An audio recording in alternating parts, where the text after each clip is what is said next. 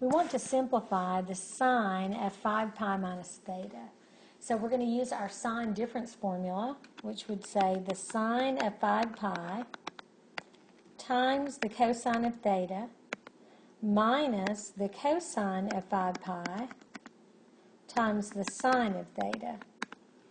So now we need to find the sine of 5 pi. So if we think back on our unit circle, one time around the unit circle would be 2 pi. 2 times around the unit circle would be 4 pi, and then go an additional pi, and 5 pi would be at the same place as 1 pi, would be coterminal to that.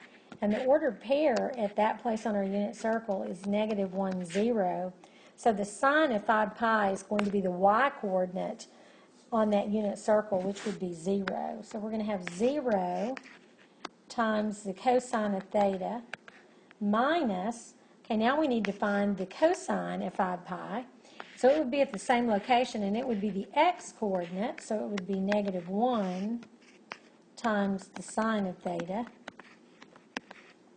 And so 0 times anything is 0, minus a negative would be plus the sine of pi. And so this simplifies down to just equal the sine of theta.